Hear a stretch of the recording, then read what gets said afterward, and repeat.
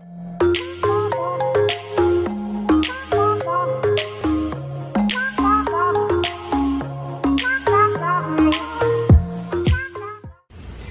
everyone, I am Rajputs. Welcome to Fly Rajputs towards Infinity. And today we are going to discuss the next question in the series of mechanical engineering lectures, production process. Okay, so the next question is, what are length standards? तो जितने भी length measurements होते हैं वो fundamentally एक comparison है एक standard length के साथ में. So there are mainly two length standards commonly used: international standard meter and imperial standard yard. International standard metre जो होता है प्योर प्लेटिनम इरिडियम अलॉय का एक बार है जिसकी जो लेंथ है सेंटर पोर्शंस के बीच में उसे 1 मीटर कहा जाता है. ओके, और इसका क्रॉस सेक्शन कुछ इस तरह से है.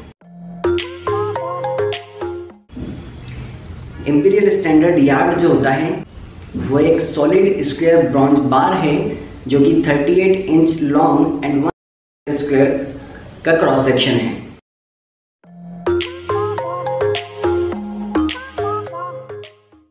ओके, और ये जो बार बनाया गया है इसके एंड पोर्शंस पर 2 होल किए गए हैं और उस होल के अंदर 2 गोल्ड के प्लग डाले गए हैं ताकि जो एक मेजरमेंट हो वो काफ़ी एक्यूरेट हो. गोल्ड के प्लग जो हैं होल के अंदर हैं तो वो एक्सीडेंटल डैमेज से प्रोटेक्टेड रहते हैं और उन गोल्ड के जो प्लग्स हैं उनके ऊपर ट्रेवर्स लाइंस होती है 3 हॉरिजॉन्टल और 2 उनके ऊपर 90 डिग्रीज पे लाइन होती है.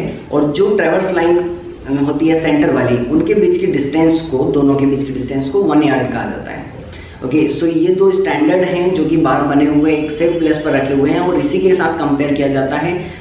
जितने भी लेंथ मेजरमेंट होते हैं जितने भी सेकेंडरी टर्शियरी स्टैंडर्ड्स बनते हैं वो इन्हीं से कंपेयर करके बनाए जाते हैं.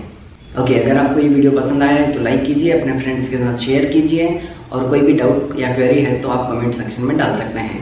चैनल को सब्सक्राइब करना ना भूलें और बेल आइकन ज़रूर दबाएं. Thank you.